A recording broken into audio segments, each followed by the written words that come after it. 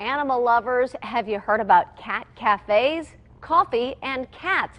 It may sound like an unusual combination, but it's actually becoming a trend.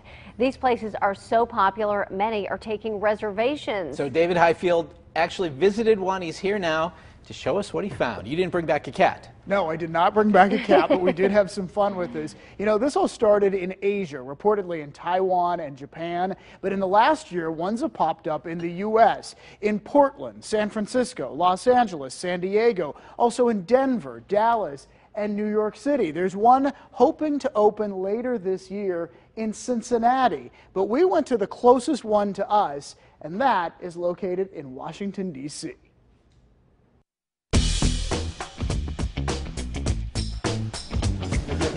Welcome to Crumbs and Whiskers, where they serve up coffee, Hi. but also feline companionship.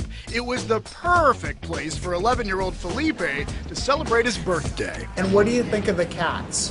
Very cool, relaxed, Yeah? and cute.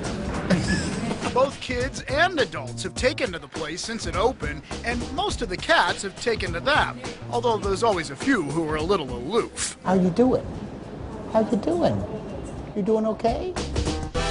The owner says she opened this after visiting a cat cafe in Thailand and says when people stumble upon her place, they typically have one of two reactions. So it's either like utter excitement or like, what? Which is fun.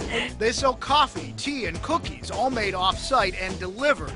They also have some rules on the wall, like don't wake a sleeping cat, which is always sound advice. That's a lot of fun. You can come in and hang out with cats and just relax and take it easy.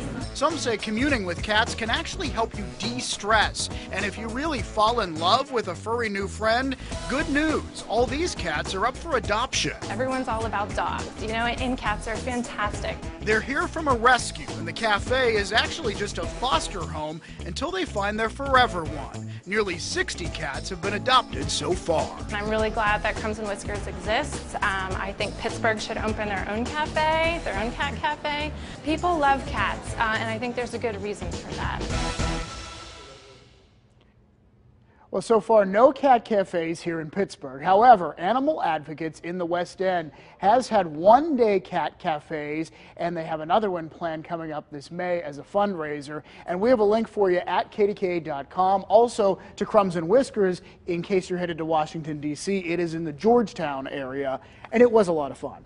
Come on, kids, we got to see the Capitol and the Washington Monument and Crumbs and Whiskers. That's on the list. So, this is supposed to de-stress you. You walk into a cafe filled with cats running around, you're supposed to be de-stressed. I think it depends on the type of person you are. I loved cats, so I had fun there, even though we were shooting a story. I will tell you, they make you sign a waiver when you go in that you will not sue them or the cats if the cat scratches you. Interesting.